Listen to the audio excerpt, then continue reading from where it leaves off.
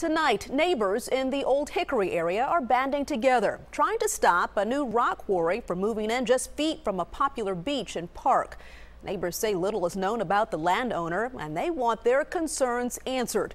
News Channel 5's Jason Lamb joins us tonight. And Jason, there's a lot of people talking about this. Well, that's right, Shannon. They've even started a Facebook page against it after they found out about what was going on near Old Hickory Lake Park just a couple of days ago. During a lot of summer evenings, maybe I'll get something since catfish aren't biting. Jim Hamlet and Corey Horton call this area of Old Hickory Lake home. When the sun goes down, we're out here till it's gone all the way.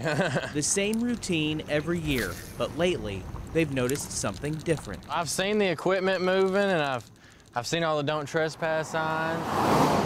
This is kind of like a little jewel. Amy Pragnell noticed them too. This past Friday at 7 o'clock was when we found out, 7 p.m. What she discovered was a permit for mineral extraction, a proposed rock quarry in Old Hickory, just a few hundred feet away. There's a beach over here with families. Here is the furthermost border of the property to the beach.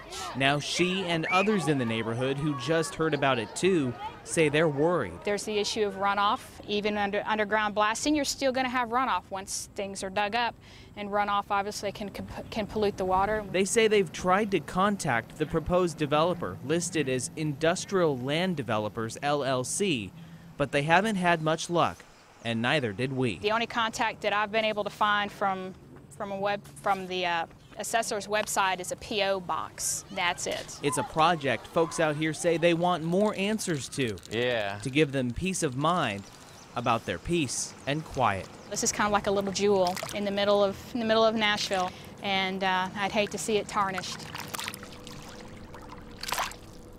The Metro Planning Commission will be taking up the rock quarry issue in August. Meanwhile, Metro Councilman Larry Hager has introduced an ordinance to restrict where rock quarries can go, banning them from within 2,000 feet of a park or 1,000 feet of a home.